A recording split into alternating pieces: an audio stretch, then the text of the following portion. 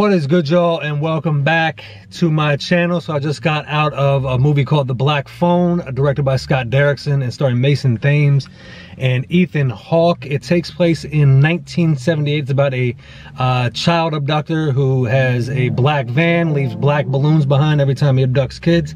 He's abducting primarily young boys. Our main character, Finney, is... I'm not spoiling anything. I'm not going to be giving any spoilers, but I'm not spoiling anything by saying he gets abducted. And then, yeah, pretty much we're just waiting for the ending at that point. In the description of the movie, it says he's clever.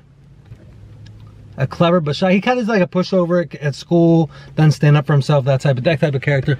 So, I guess he has a little bit of an arc, but not really.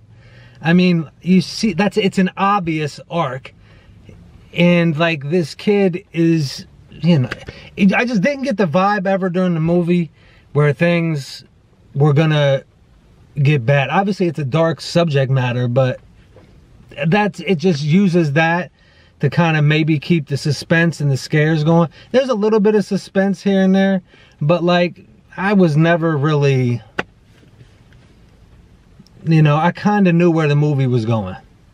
And you know, it's a mixture of, if I was this combine like say what movies it's like, it's a combination of Stranger Things, It, and The Lovely Bones.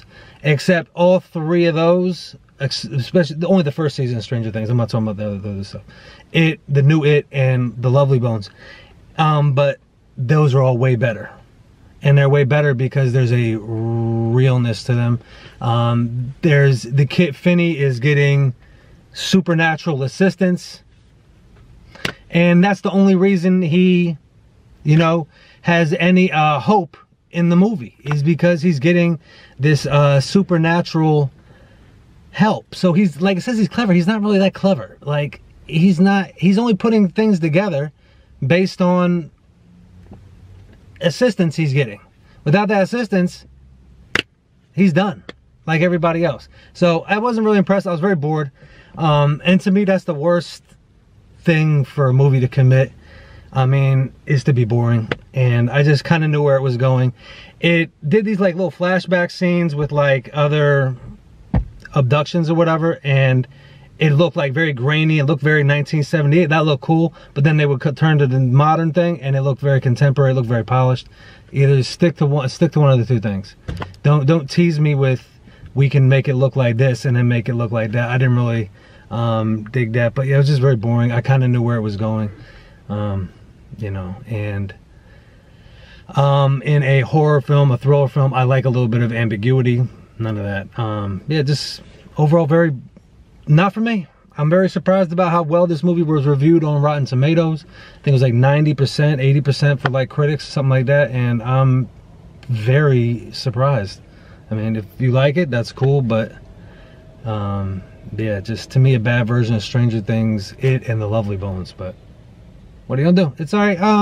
But yeah, I wouldn't even say it's worth going to see. Ethan Hawke looks cool. So yeah, I'll give some pluses. Ethan Hawke looks cool. He's kind of menacing, as he's called the Grabber.